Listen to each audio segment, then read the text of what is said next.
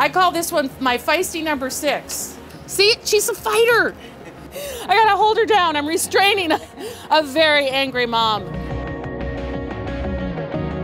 Hi, my name is Joyce, and I'm here at Western Washington University's Shannon Point Marine Center to do my experiments on the European green crab. This crab is incredibly invasive, not only in Washington, but actually all over the world. And so my research is focused on looking at where the risk and the spread is going to be for these crabs. We're walking now into the crab shack.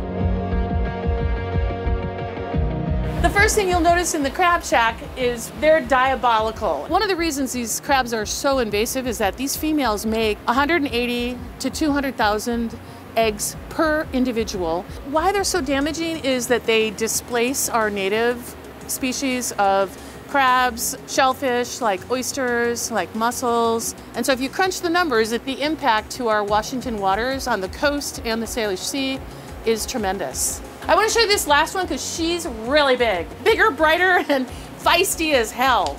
Oh my God, look at that. I have been testing these orange eggs, and they're tethered together like little umbilical cords to the mom. Climate change is happening everywhere in the world. The sea surface temperatures are rising.